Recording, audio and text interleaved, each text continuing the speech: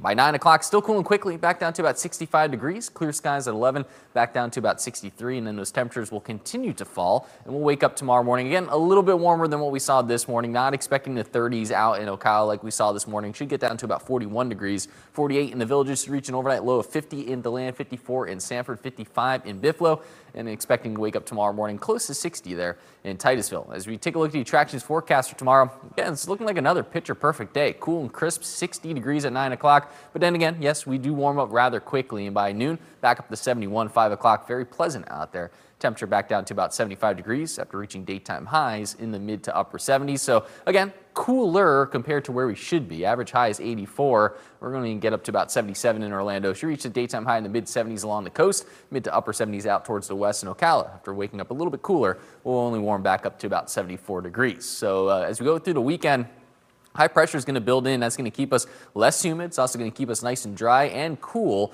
As we head towards Sunday, we'll watch out for just the slightest chance for a few showers along the coast, though. Most of us should remain dry, which is good for our river levels.